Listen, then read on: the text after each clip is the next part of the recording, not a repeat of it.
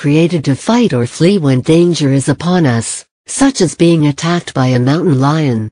When faced with this kind of danger, the stress hormones pour into our body, causing some blood to leave our brains and organs and go into our arms and legs.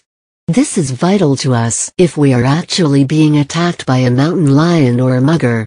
The problem is that the same response occurs when we become afraid in other situations, such as conflict with a partner. When in conflict with a partner, we need to have the full capacity of our minds to deal rationally and lovingly with the situation. Yet the moment we become afraid, some of the blood leaves our brain, we cannot think as well, and we automatically go into fight or flight.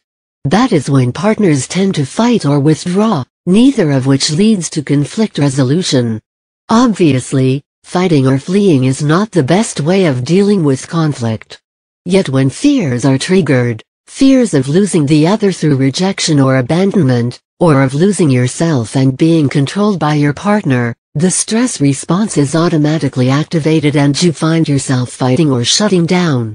No matter how much you tell yourself that next time you will respond differently, the moment fear is activated you automatically attack, defend, yell, blame, or shut down through compliance or withdrawal.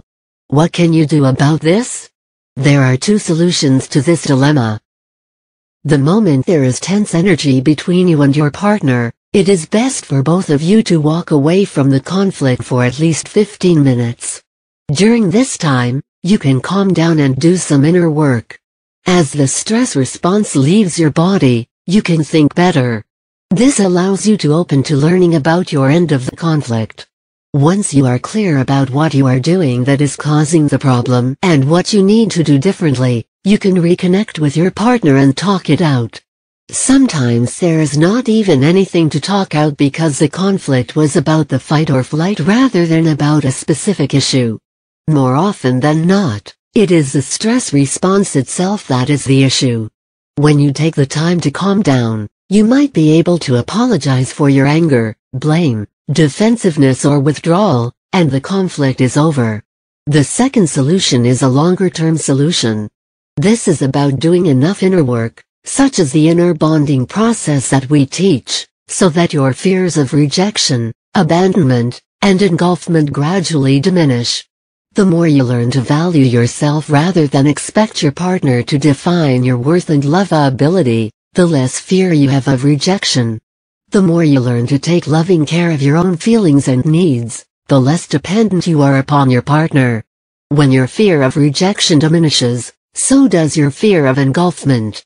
People give themselves up and allow themselves to be controlled and consumed by their partner as a way of avoiding rejection. When rejection is no longer so frightening, you will find that your fear of being controlled diminishes. The less fear you have, the less you will be triggered into the stress response of fight or flight. The more secure you feel within due to learning to value yourself and learning to take loving care of yourself, the less fear you will feel in the face of conflict. This is when you stop being so reactive and are able to remain open and caring in the face of conflict.